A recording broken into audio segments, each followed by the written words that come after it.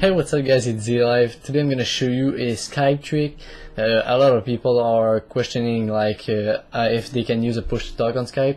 I know there's some program that can make you have a push to talk on Skype, but there's a feature that has been added like 1 year ago. So now I'm gonna show you how to make it work. So if you go on Skype, you go on Tools, and then you go on Options.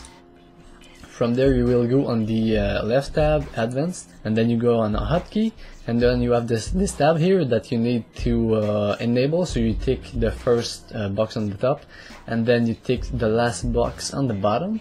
So that's toggle mute like quotes push to talk. So you can bind any keys that you want on your keyboard or on your mouse. So I have mouse button 4 binded right now. And then you just click OK. So what you need to do now is to click mute your microphone on Skype, and then what it will do is that if you press the button you bind, it will unmute your microphone, and if you release your button, that's gonna mute your microphone back. So that's like a push to talk.